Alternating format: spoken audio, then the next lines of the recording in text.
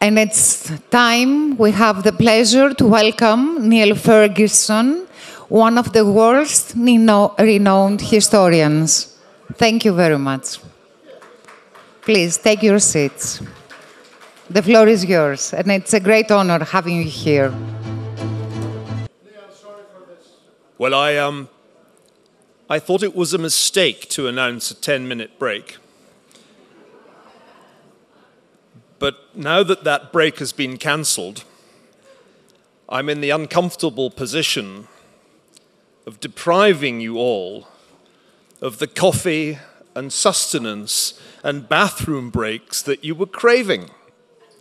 But this is not the least of my problems, because in addition to depriving you of these comforts, I'm also going to be a rather gloomy oracle. Those of us who come to speak at Delphi feel inclined to be oracular. But I'm afraid my prophecies will be more Cassandra than the oracle at Delphi. So you may begin to wish you'd gone for the 10-minute break. I'm only going to speak for 19 minutes, so cross your legs. I want to remind you, as this is an economic forum, that in the 2010s, this country suffered one of the very few Great Depressions there have been since the 1930s. If you look at the data from the International Monetary Fund, Greece saw per capita gross domestic product measured on a comparative basis plunge by more than a quarter. Now, I just happened to choose Germany as the economy to compare Greece with. But you can see in these charts that while Greek per capita GDP crashed by more than a quarter, Germany's barely missed a beat during the whole period that followed the global financial crisis. Notice, too, that there was no increase in unemployment. In Germany, it continued to decline, whereas in Greece, unemployment rose to a 2013 peak in excess of a quarter of the labor force. These are Great Depression numbers that you would find if you studied the history of the United States or Germany after 1929. Now, the recent fiscal and macroeconomic stabilization of Greece are causes for real congratulation. You can see on the left-hand side of my slide that Greece's fiscal position on the eve and during the financial crisis was catastrophic. Whereas today, even after the shock of the COVID-19 pandemic, Greece's public finances, measured by the annual deficit, are in comparable health to those of Germany. This is an astonishing achievement, which you should never understate. And it is a pleasure for me, as a native-born Briton, to congratulate Prime Minister Kyriakos Mitsotakis on all that he has achieved. It is a remarkable feat and singles him out, in my view, as the most able European political leader of them all. By comparison, it might be said that some other countries have been losing their marbles, to use a colloquial English expression. These days, the British look with admiration at the political stability of Greece. When did you last have 3 prime ministers in the space of 1 year? However, I don't think that the Greeks can disregard the increasingly dangerous geopolitics of this decade. And I have the feeling that you would like to. But my message is that Greece can never be Switzerland.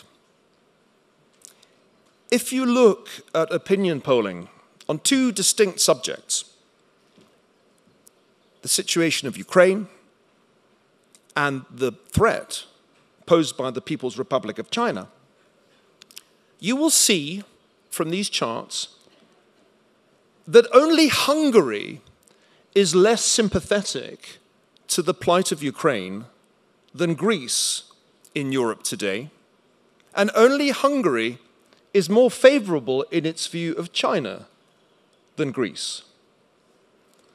And it seems to me that this evinces a somewhat delusional view of Greece's geopolitical situation. Ask yourselves, in the world wars of the 20th century, was Greece unscathed? Could Greece step aside? Could Greece be Switzerland? You know your Greek history, and you know that that was not, for a moment, conceivable. Henry Kissinger died last year, shortly after celebrating his 100th birthday. It seems to me that if you want to understand the geopolitical situation we find ourselves in, he was a reliable guide. No one understood the Cold War better than Henry Kissinger. I asked him just over 4 years ago at a conference in Beijing, if we were in a new Cold War, if China had taken the place of the Soviet Union, and he replied memorably, "We are in the foothills of a Cold War." A year later, he upgraded that to the mountain passes of a Cold War. And the year before he turned 100, when I asked him about it again, he said, "The second Cold War will be even more dangerous than the first, because, of course, we now have artificial intelligence as well as nuclear weapons." The great paradox of the second Cold War is that, unlike in the first, there is considerable, indeed vast, economic interdependence between the two rival superpowers. Although the US-China trade deficit has come down somewhat since its peak in the middle of the last decade, it still remains around a third of the total US trade deficit. And when people talk of decoupling, I would merely remind you that for Apple to reduce its production in China from 100% to 90% of its hardware is scarcely decoupling. It's barely even de-risking, to use the fashionable word of the time. Now, this is because globalization is really a complex network of supply chains. And you can see in these brilliant diagrams from the recent work of my old friend Hyun Song Shin at the Bank for International Settlements just how complex these networks are. To decouple the two largest economies in the world from one another, when the supply chains resemble these kaleidoscopic, complex diagrams, is an almost impossible undertaking. Let's consider the situation of Greece in the globalized economy. We've just been hearing about the enormous importance of Greece's shipping industry. And yes, it is important because Greece, as much as any country, is bound up in that international network of supply chains. The Atlas of Economic Complexity allows you to see that Greece has trading partners everywhere, though the destination of its exports is overwhelmingly European. Those are the blue squares on the diagram on the left. Greece imports from all over the world, but again predominantly from Europe. Notice, however, that in 2021, more than a tenth of Greek imports came from China, 6% from Russia, and just 2% from the United States. the implications of Cold War II are painfully obvious. Think only of the impact of the Russian invasion of Ukraine the following year, the year after these figures were calculated, for Greek trade. The network that I just described to you, a network in which we are all individually nodes, has come under a sustained series of shocks in the space of the last 4 years. First, of course, was the pandemic. We almost take for granted that we can meet here in this crowded, reasonably crowded, and somewhat overheated tent, and not a mask is to be seen. And one reason we've begun to forget the pandemic is that other crises have come after it thick and fast. In my last book, Doom, a cheerful title, if ever there was one, I argued that in the wake of the great public health disaster of the pandemic, other disasters would follow in a kind of cascade of conflicts. After the plague, I said, will come the war. And sure enough, war came. It came to Afghanistan, when the sudden, abrupt withdrawal of American forces handed that country and its people, including many who had cooperated with the US and its allies, back to the tyranny of the Taliban. Scenes in Kabul were reminiscent of the fall of Saigon, for those of you old enough, as I am, to remember that black day. And that was just the first. Then came the invasion of Ukraine. Now this, it seems to me, is equivalent to the impact of the Korean War at the outset of the first Cold War, the first major hot war that makes it clear that you really have entered a new era, that the interwar period that began with the collapse of the Soviet Union, or perhaps with Gorbachev, is well and truly over. The war in Ukraine is a fundamentally different war in its scale and intensity than the wars in the Balkans that followed the breakup of Yugoslavia. It is a return to a kind of war that Europe has not seen since 1945, in which the levels of destruction and the lethality of the violence really do recall the carnage of the world wars. Indeed, the battlefields of eastern Ukraine closely resemble those of the First World War, except that drones fly overhead, greatly increasing the accuracy of weapons and the lethality of the war.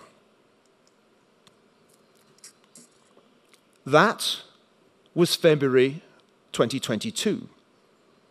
In October last year, another war broke out, when a terrorist attack by Hamas and Palestinian Islamic Jihad wreaked havoc, slaughter, and rape on the population of Israel. The problem about wars is that unless they are stopped very quickly, they become very hard to stop indeed.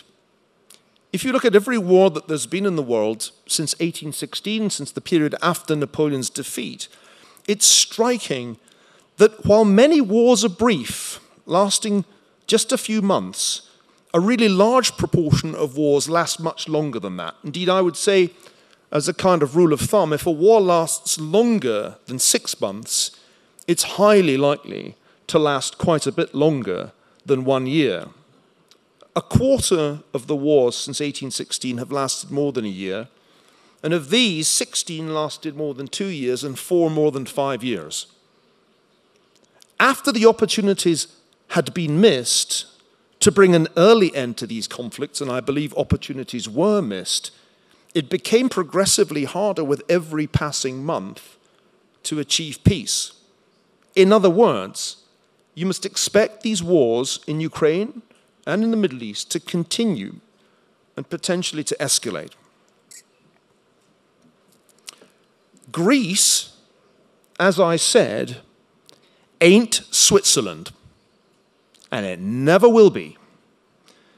Now, to be fair, as an integral member of the Transatlantic Alliance, Greece is one of the very few European members of NATO with a serious defense budget.